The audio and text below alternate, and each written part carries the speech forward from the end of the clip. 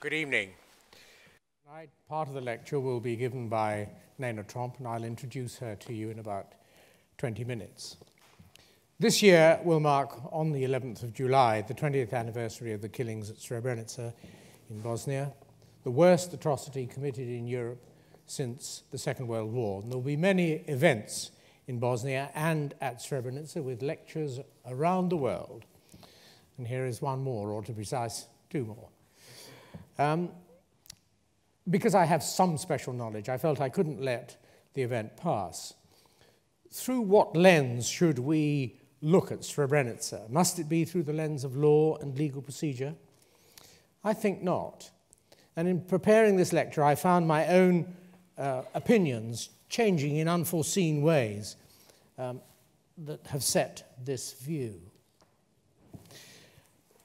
Tonight, we will consider the events and the crime of genocide generally. The next lecture will consider the role of individuals and of the international community who, despite how things may seem, may have known in advance that Srebrenica would be taken. First, some bits of history. The breakup of the former Yugoslavia involved the Bosnian Serbs. You can see Bosnia there, and we'll come to that in a second. The Bosnian Serbs in Bosnia, they formed their own entity, the Republika Srpska, that had its own government and its own army. It wanted to gain independence from Bosnia itself and to join Serbia in order to form a contiguous and larger Serbian state. To achieve this, it needed to take corridors of land atop and on the east, and it took them by force. These corridors of land did not have natural Serb majorities. Three enclaves of as many of you will remember, of non-Serbs, Srebrenica's Žepa and Gorazda, were protected by the United Nations from 1993 and until 1995, when Srebrenica and Žepa fell. Serbia proper, the bigger bit of red on the right-hand side, you can see Srebrenica marked there in Bosnia. Srebrenica proper was actively involved with the Bosnian Serb army, which it supported.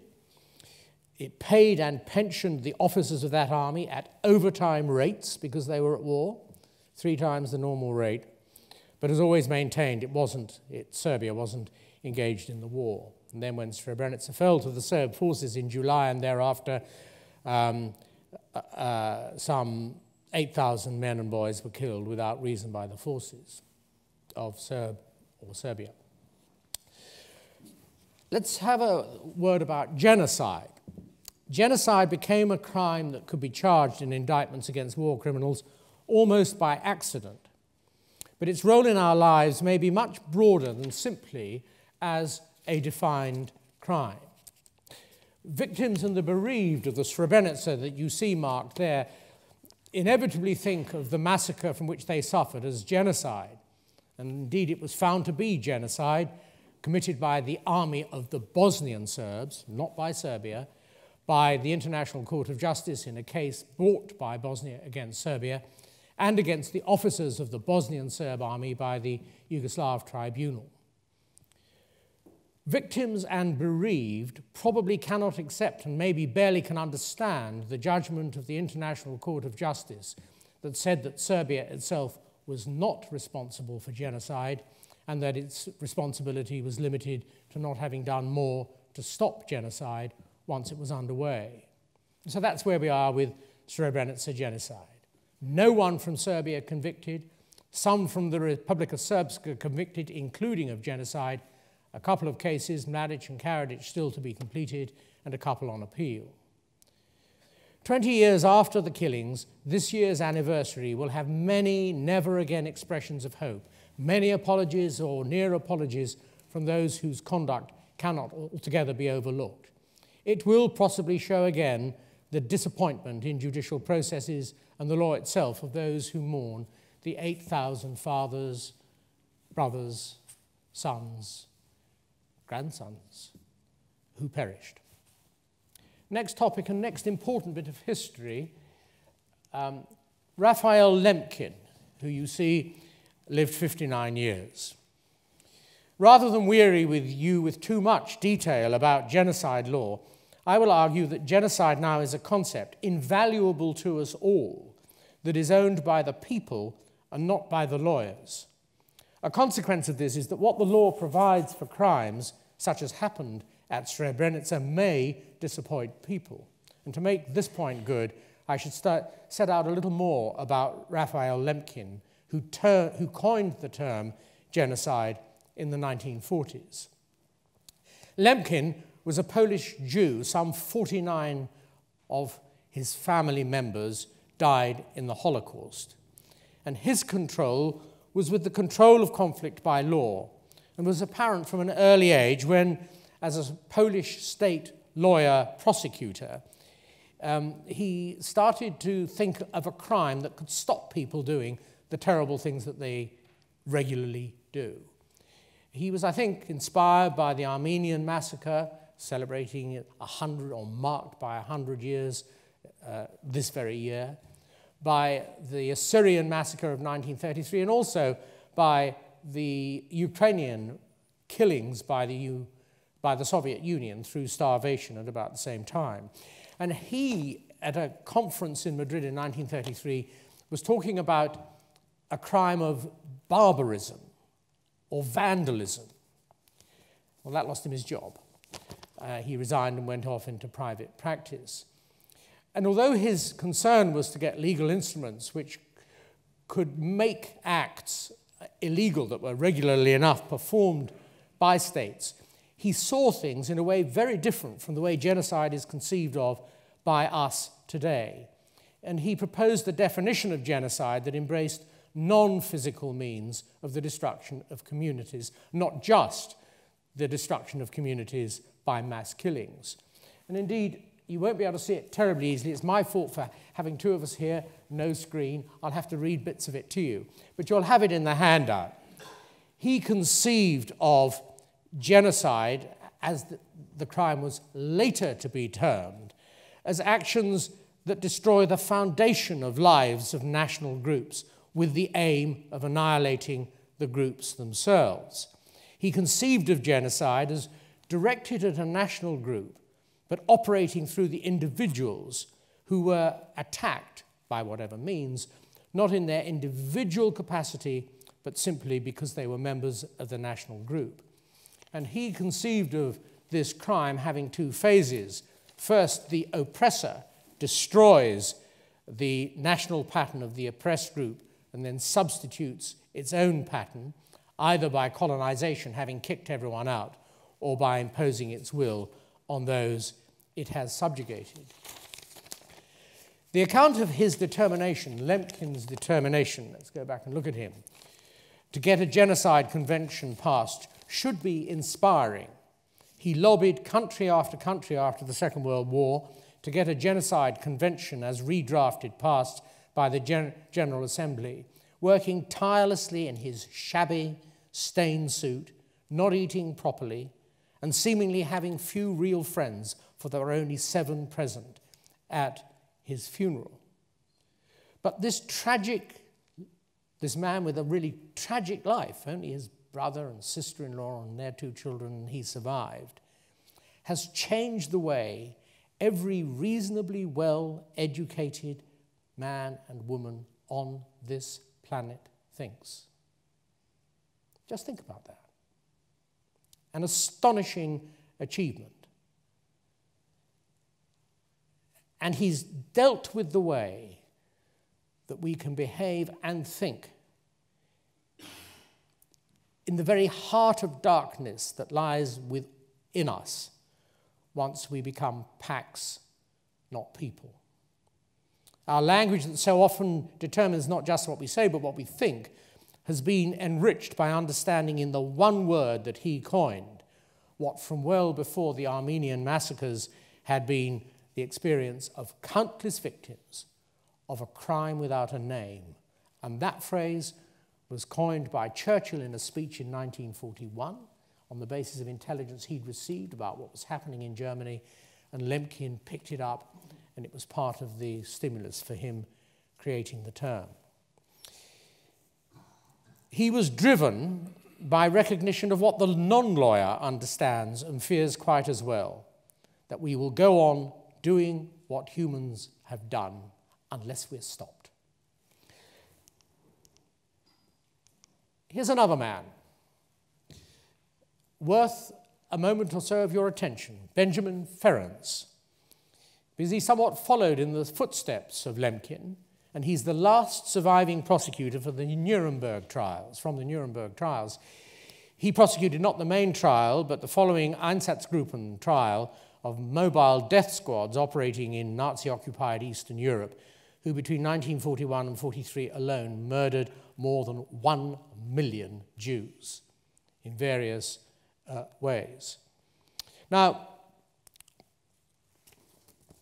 in his opening speech, and I've got a couple of very short clips to play you, in his opening speech you'll see what Ferencz said. Can we play the first two, please? For the methodical execution of long-range plans to destroy ethnic, national, political, and religious groups which stood condemned in the Nazi mind. Genocide, the extermination of whole categories of human beings, was a foremost instrument of the Nazi doctrine. An assault, punishable in itself, may be part of the graver offense of robbery, and it is proper pleading to charge both of the crimes.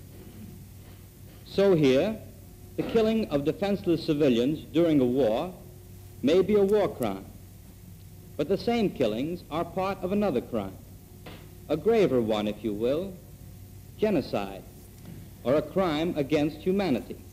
Thank you. So here was a man using a term not yet in law that he knew had been coined by the man he knew quite well, Lemkin, and introducing it into the legal discourse. And this demonstrates that people can have concepts of their own. They don't always need to come from lawyers. Ben Ferencz, after the war, focused on getting the Permanent International Criminal Court established, and in particular, in getting a crime of aggression established as part of the statute of that court. That sort of happened. It's there. It's not yet in effect. 2017 is the earliest day it can come into being.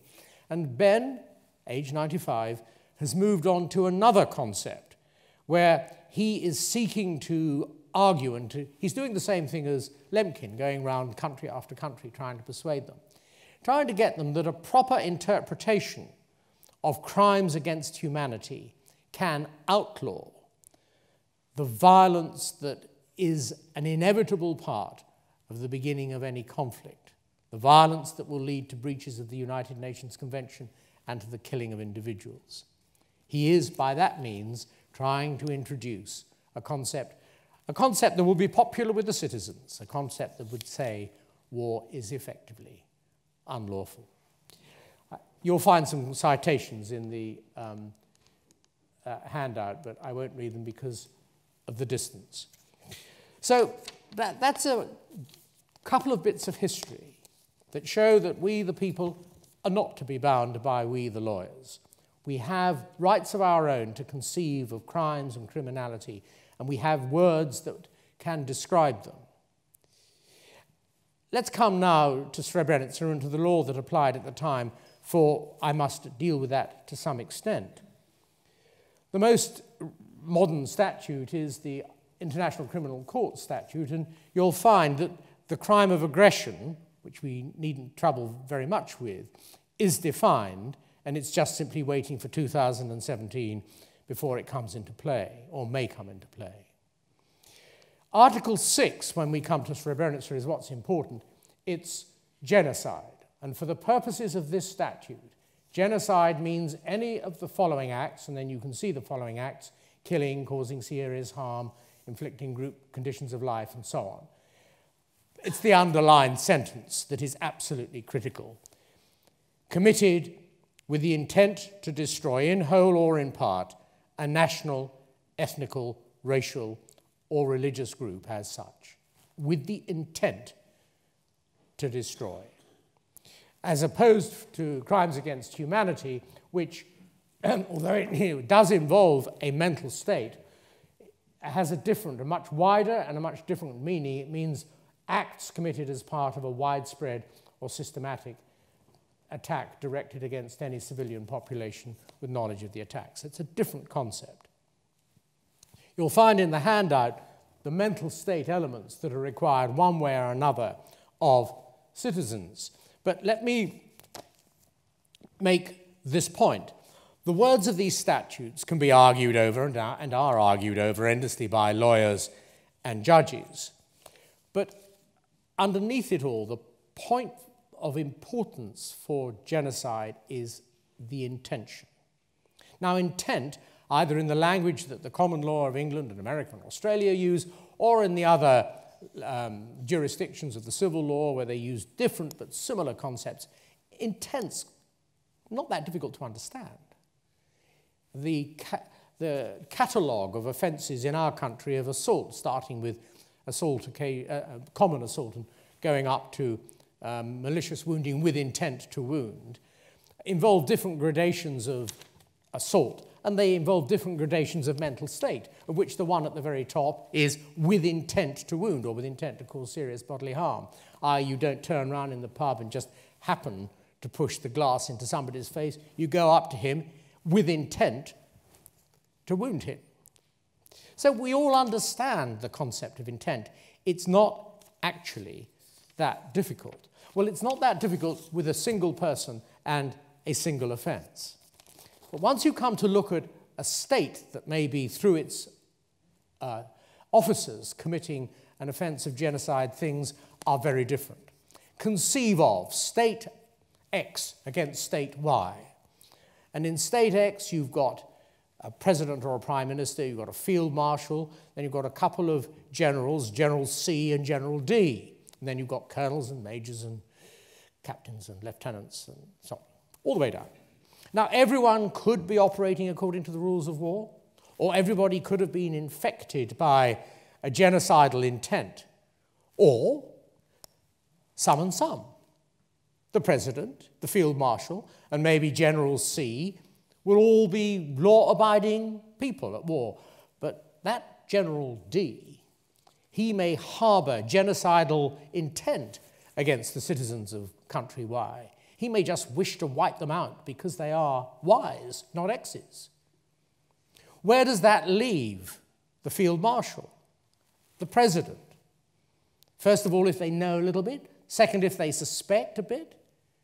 And they still let D do the work. Does D's part of the war become genocidal where the rest is not? Or suppose, and there's a reason for my mentioning this, suppose the international community comes along to president and says, look, it's time this war was over. We won't be looking too hard. Bit of a blind eye old thing. And the field marshal thinks, well, the president thinks, well, the field marshal and General A are very proper soldiers, but... And then he advises the field marshal to suggest that General A takes his leave. And it's all left, sorry, General C takes his leave, and it's all left to General D. Where does this leave the vulnerability of the president and the field marshal for any genocide that D commits? And that's exactly the sort of problem that is encountered when you try to look at this very particular crime for what an army does through its individual members. And as a result of that, and for other reasons, genocide crimes have taken a great deal of time to unravel in the courts in which they've been tried. And one of the questions is whether that's something that is overall worthwhile. As to Srebrenica itself, it happened in July of 1995. By October of 1995, just as by way of example, the New York Times, and I've given you the citation and given you a summary in the handout, was able to write an extensive 6-page article, as were all the other papers and the news media, setting out the history. They were able, of course, to rely on a couple of, or several videos of General Mladic, the man who took Srebrenica. Perhaps we'll have a look at those. You may remember some of them. Your husbands, your brothers, or your neighbors, says Mladic here, on the 12th of July. All you have to do is to say what you want. I told this gentleman, you can survive or disappear. For your survival, I demand that all your armed men, all those committed, even the committed crimes, and many did against our people, surrender. Welcome to the army of the Republic of Srpska. And then the next one, which you'll be probably some of you familiar with or will have seen at the time, this is the day before. Here we are on the 11th of July. On the eve of yet another great Serb holiday, we give this town to the Serb people as a gift.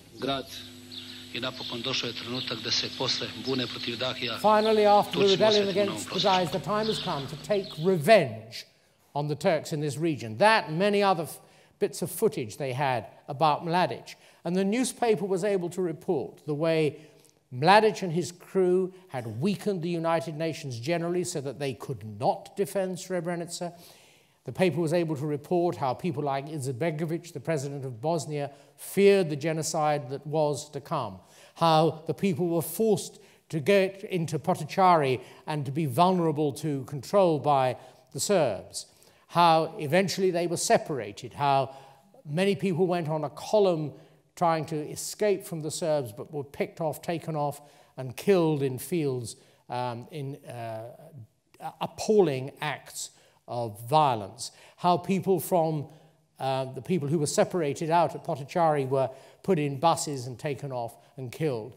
And they had survivors' accounts from people who'd laid underneath bodies and managed to wait for a whole night when the Serb forces, or the Bosnian Serb forces, thought that everyone was dead, and eventually get up to tell the tale of the awful things that happened. Now, there's a lot more to be told, including like General Janvier, the French general in charge of the forces, declined the invitation to bomb the Serbs to save the Bosnian people, and who declined to do so for whatever reason, and so on. But by October 1995, can there really have been any doubt but that this was a crime that attracted a certain name? And yet, 20 years on, we are still trying people.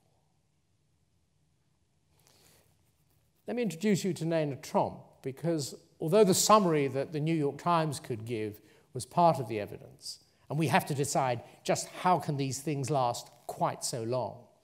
Of course, it wasn't the only evidence. Nena Tromp, who's an academic from the Amsterdam University and who was a researcher in the Milosevic and other trials at the Yugoslav tribunal, may bring a different perspective. She may not necessarily hold the same views as I do. And I thought it would be helpful for you to hear from her some of the most important bits of evidence in her judgment that go to show that what happened here was indeed a genocide. It will be helpful for all of us to look into the classification of genocide as articulated by Gregory H. Stanton, who is Director General of Genocide Watch, a very helpful NGO. He recognizes 8 stages of genocide. First is classification, symbolization, dehumanization, organization, polarization, preparation, extermination, and the last stage is denial. In the parts of New York Times report, Sir Geoffrey didn't read out for you for obvious reasons, there are many elements of these 8 stages that have been recognized and out there in the field, but without conceptualization what genocide is, that could mean it is hard to recognize it necessarily. Classification starts with polarization in the society long before the process of extermination starts. And this classification is actually functional and cynical use of already existing cleavages in a society, either they are racial or religious or ethnical, and the process run by political elites actually identifies through usually words them group and us group. And that doesn't by itself mean that the conflict is going to start, but step by step there are developments where outsider and observer could see that there might be a violence ahead. And one of the elements of genocide, which is very important and happens months and years ahead of extermination, is dehumanization process. This is when the us group portrays the them group as less human. It's a denial of human characteristics. One of the very telling example was in the colonial past, when the colonial powers and people working overseas in the colonies were made to think that people of a different color do not suffer if you slap them, if you torture them, because they are less human than we are, us group is. And why is it important that I put all these 8 stages here is when we did research in genocidal crimes at the Yugoslavia Tribunal, there are actually 3 important stages of recognizing this process. One is pre-genocide stage, where up to 0.6 here, and what happens before genocide and why nothing had happened to prevent it. What happens during the genocide stage and during the extermination stage? Why is violence going on and no internal or external power stops it? And 8th stage is post-violence stage, post-genocide stage, what happens there. And denial of former us group is usually a very clear example that genocide has been happening. So what I have done here, going back to violence in Bosnia and Herzegovina, to show how and why genocide has been a functional crime, the crime that had to be planned a very long period before violence starts. And this map shows you the ethnic makeup of Bosnia and Herzegovina according to the last census before the war, and it was census of 91. As you could see, the patchwork of ethnicities in Bosnia and Herzegovina shows green color municipalities with a Bosnian Muslim majority. The red colored municipalities have Serb majority, blue Croat, and all these different colors that you can see there are actually mixtures. So the most important and most interesting mixture for us would be pink and brown, because you have there almost a Muslim majority, almost Serb majority. So these are municipalities that are visible here, and pay attention to those patches in the reddish areas. These would be municipalities to go first. This map shows how Bosnia looked like after the war. Something very significant happened as a child was coloring the map and made territories homogeneous ethnically. And the question is, how did it happen? And the ways how it happened comprise of variety of crimes, and one of the crimes charged was genocide as well. So showing that it wasn't a spontaneous eruption of crimes from grassroots because ethnicity in Bosnia didn't like each other or even hated each other, as some historians would claim, is this document. This is a document issued by Serb Democratic Party of Radovan Karadzic and the others, leader of Bosnian Serbs. And the document was already from December 91, before there was any question about the war at all in Bosnia. And it says that action should be made so that the whole Bosnia should be divided in A and B categories of municipalities. Variant A would be municipalities where Bosnian Serbs comprise the majority, so those red-colored parts. And variant B were municipalities where the Serb population was in a minority. So brown-colored and very many green-colored municipalities. So why should prosecution or a historian at all pay so much attention to a document produced by a simple political party that was even not in power? This is why legal processes mean a lot, not just to determine whether an individual is guilty or not guilty, but also to help historians to determine what actually happened.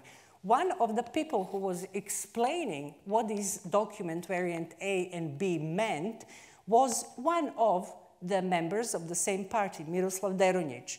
He was a high school teacher in Bratunac, a municipality in eastern Bosnia with, which was colored brown, actually.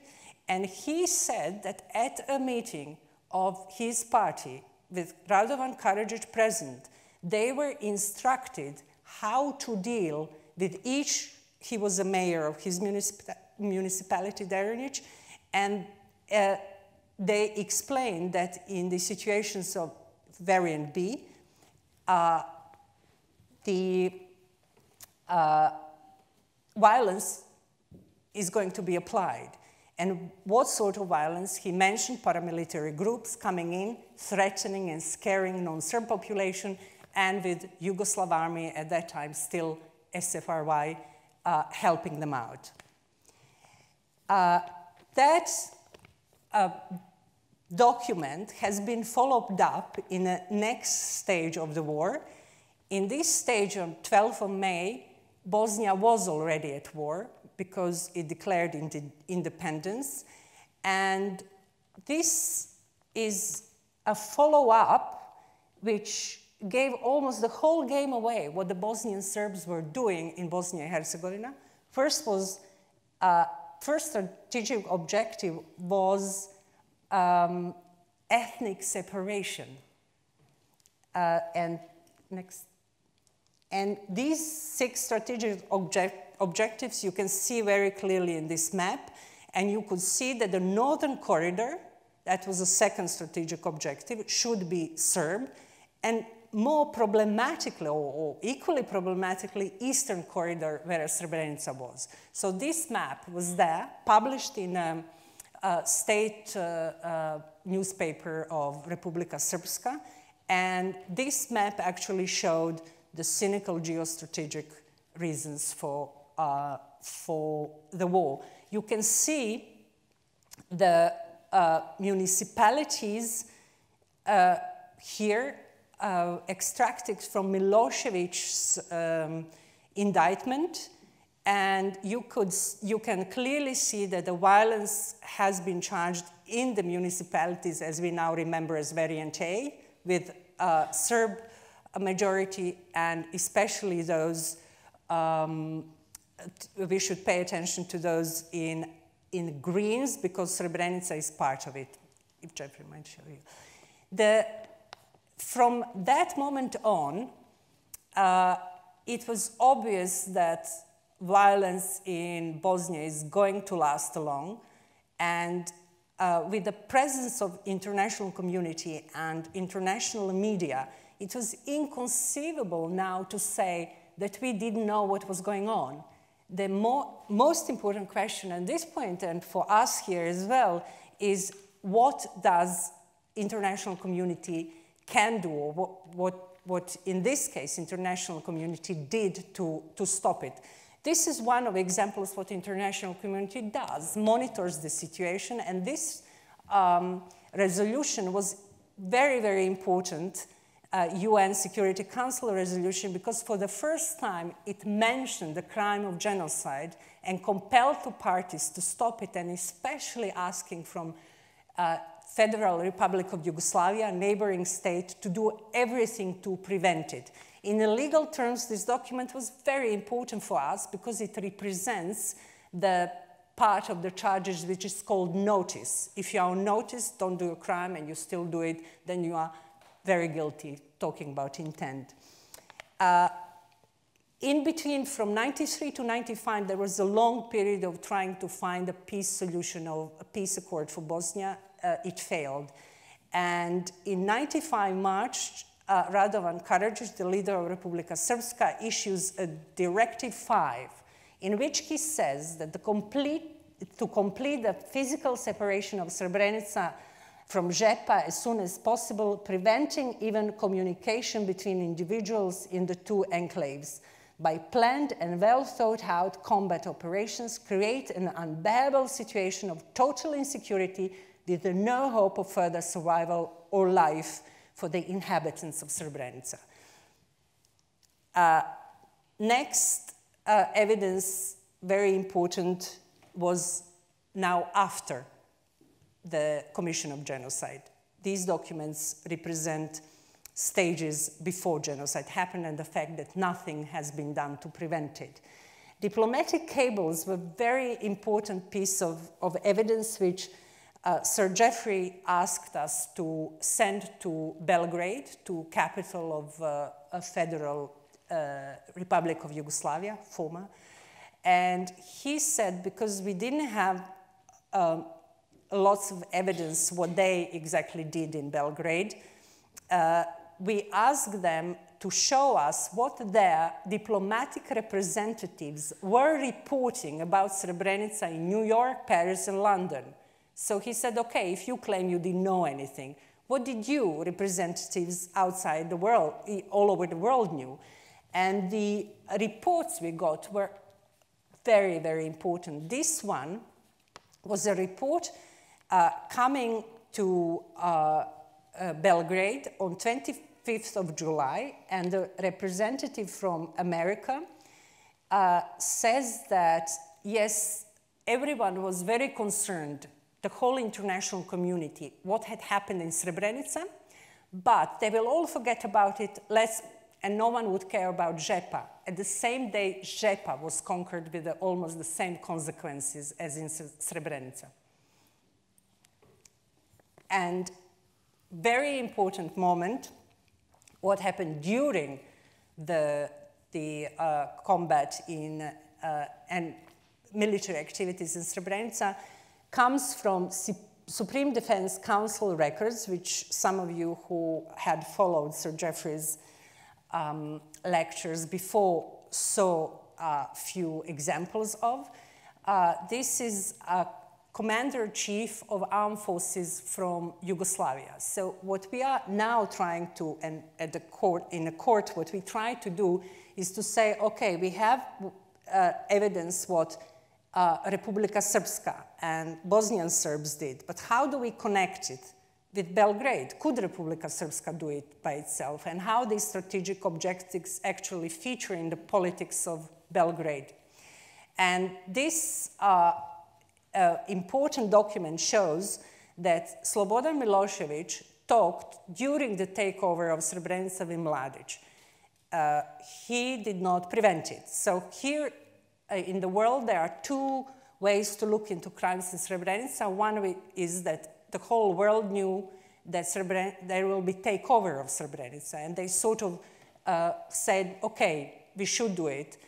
But no one expected that after takeover, genocide would take place. So this conversation is very important because Milošević had power over Mladić. Even if Mladić committed genocide without Milošević giving him green light, why nothing did happen to Mladić subsequently? And another piece of evidence that you had seen, some of you who attended the lectures before, is this execution of prisoners, detainees, war prisoners taken in Srebrenica and Žepa almost 3 weeks afterwards, after the crime happened. So again, it showed the intent, because if the politicians wanted to stop it, they would have stopped it immediately. And this is a very interesting piece of evidence that we found, not even by chance. Most of these documents and elements I've shown you have been published in open sources. And this is a reaction by a Serb diplomat, former Minister of Foreign Affairs, who was sent as a representative of Serbia in UN after the fall of Srebrenica as a troubleshooter. And UN compelled all the states to come to UN with their stories what actually happened.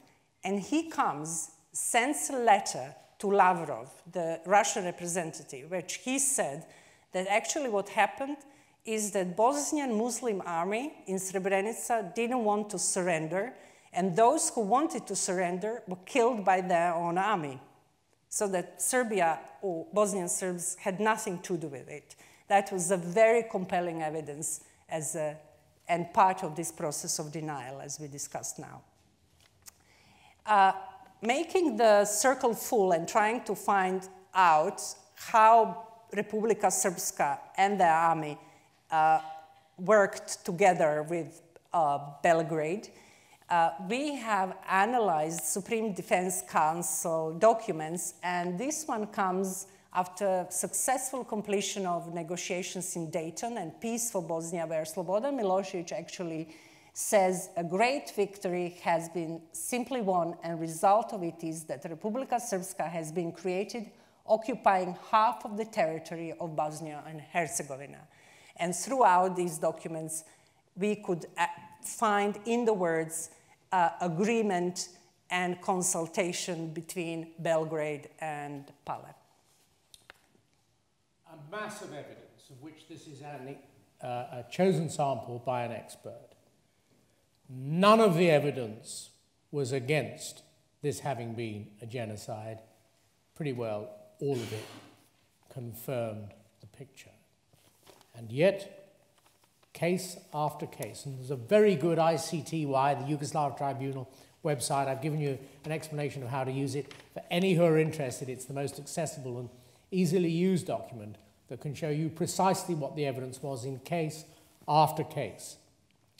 But it took forever and is still going on. And here you see some of the victims, the mothers of Srebrenica and other victim groups. What have they got out of the process? No compensation, or almost no compensation for the loss of their fathers, brothers, sons, even where they were the financial breadwinners. The UN has provided no compensation fund for them, despite the pleading of one of its presidents, Judge Robinson.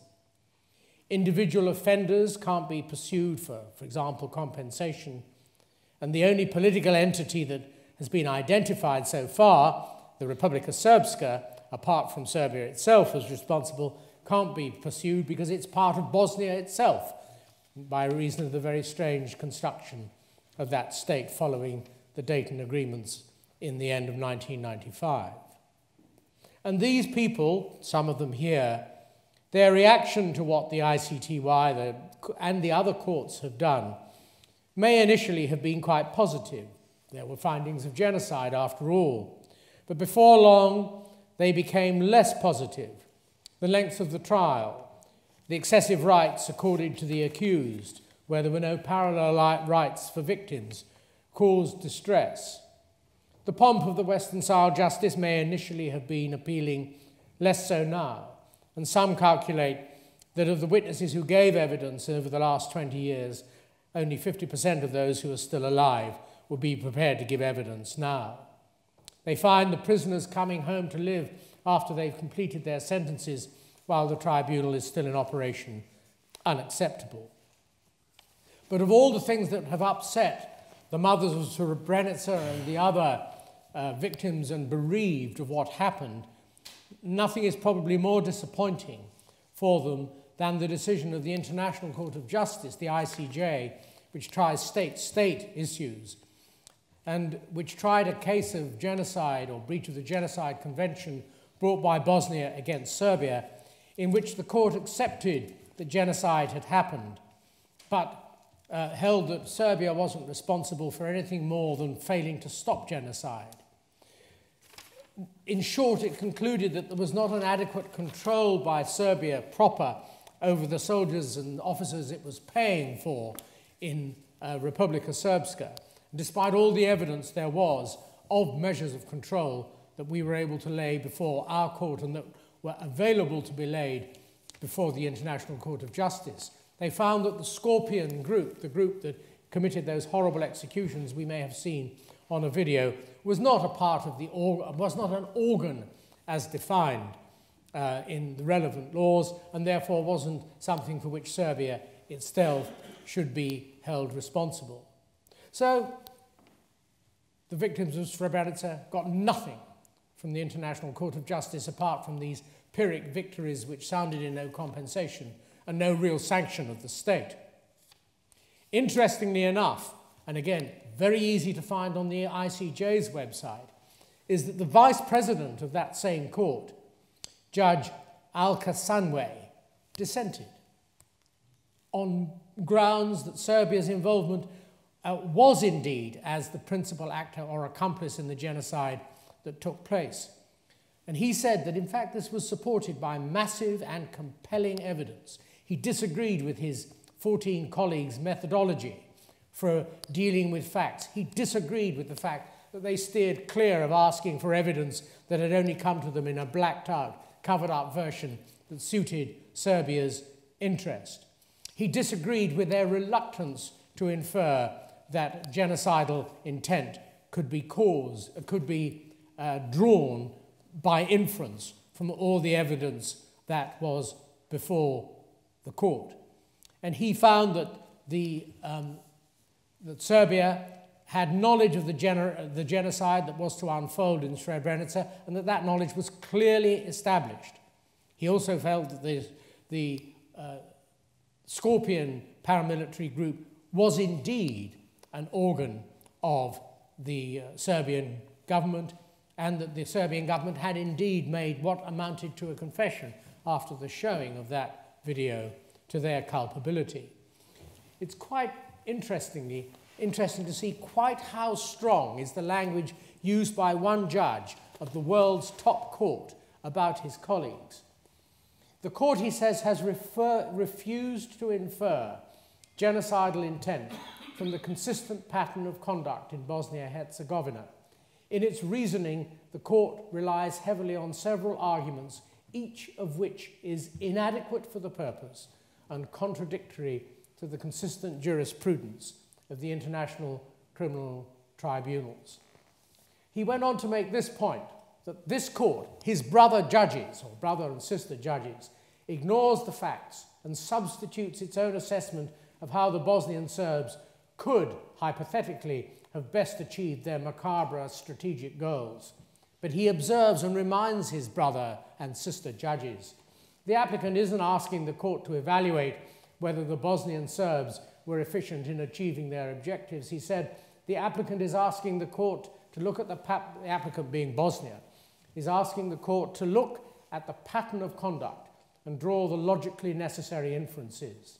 And he goes on to say, if the only objective was to move the Muslim population, and the court is willing to assume that the Bosnian Serbs did only that which is strictly necessary in order to achieve this objective, then what was one to make of mass murder?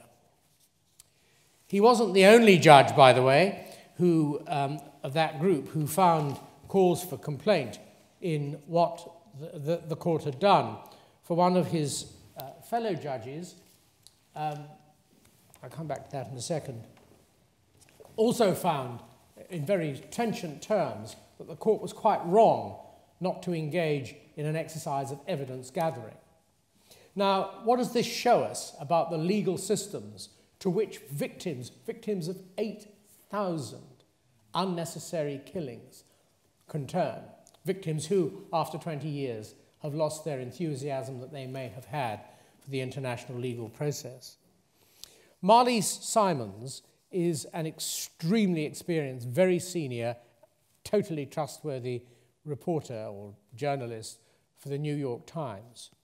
And after the judgment was given by the International Court of Justice, she wrote a very detailed article, and I've given you the citation for it in the paper. She deals with the documents that were blacked out. Nena didn't have a chance to deal with that in great detail, but you've seen them before.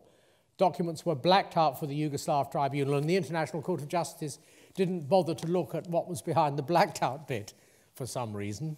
And therefore they missed what were the best, or as it were, the very worst bits of this document.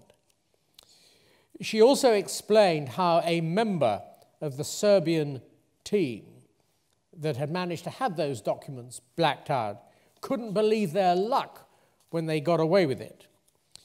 She dealt with how a former president of another part of the former Yugoslavia, Montenegro, President Momir Bulatovic, explained the significance in a book he published of the meetings of which those blacked out documents were a record. She also had the courage and I suppose the status as a very senior reporter of similar age to go and approach the president of the court, Rosalind Higgins, the world's top judge, I suppose you could say, and say, well, why did you do this? Why didn't you get more evidence? The judge said, the ruling speaks for itself. The other judge who I've spoken of was the judge that she referred to, Judge Ahmed Mahiou of Algeria, who said, this is the quote I was looking for, he said of the judge, his brother judges, he said that the judges have given several reasons for not getting more evidence, none of them sufficiently convincing, including a fear of creating the impression that the court was taking sides. Well, hello, courts are there to take sides ultimately. The court was taking sides, so if you can't take sides in the gathering of evidence, I don't know how you're ever going to take sides at the end of it. But also that it might intrude on the sovereignty of a state and that it might have embarrassed Serbia, or that the court might have been embarrassed if Serbia had refused. She also spoke to Antonio Cassese, sadly now no longer with us, but one of the first presidents of the Yugoslav Tribunal and an eminent international jurist.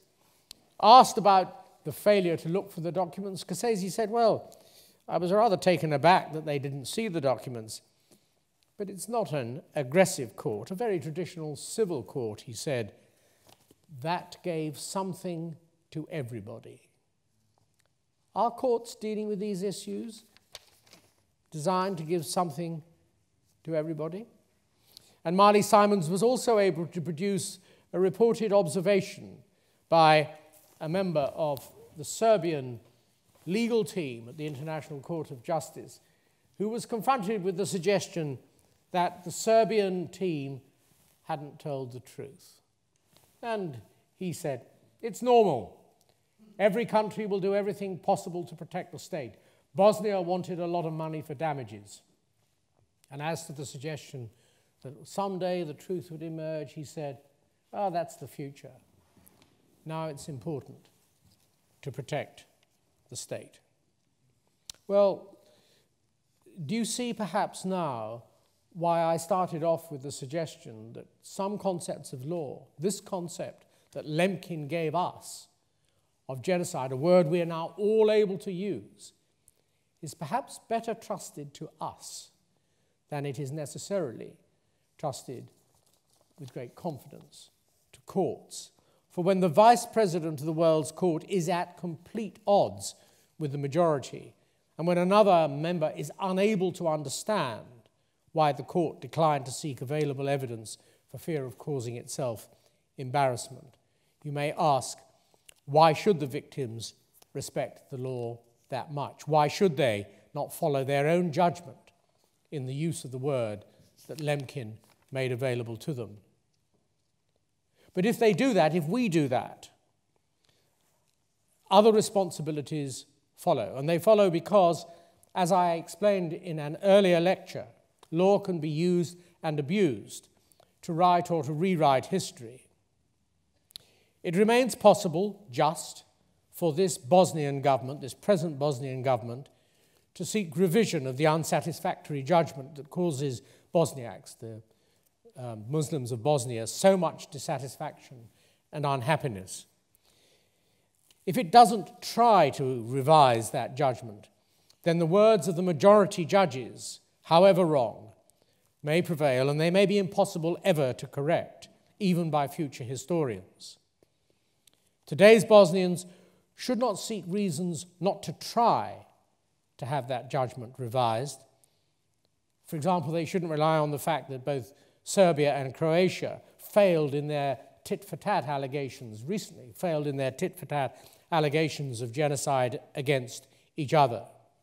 And they should recognize that the Bosnian case for genocide against Serbia is perhaps the strongest of any genocide allegations arising out of the conflicts in the former Yugoslavia, and that Bosnia should honor its dead and its living by seeking to correct a record that may be wrong.